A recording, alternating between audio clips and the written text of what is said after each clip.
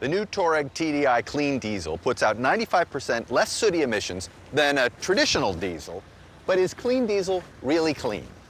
To find out, we're going to test it against this traditional diesel with Ted here, who's got these coffee filters. Yeah.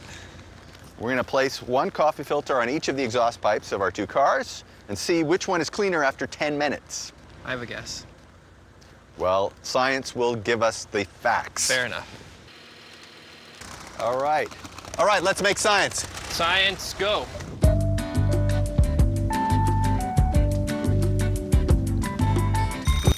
Okay, time to test the filters. Ted? Yeah? Let's get those filters off.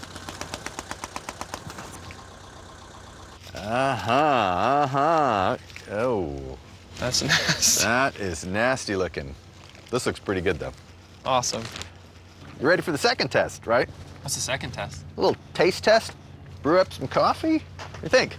I'll make a cup of Touareg coffee. You make a cup of traditional diesel coffee. Right, I want Touareg coffee, please.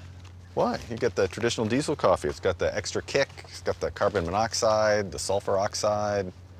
Yeah. I don't think I like any of those flavors. Okay, we're ready to drink our cups of coffee.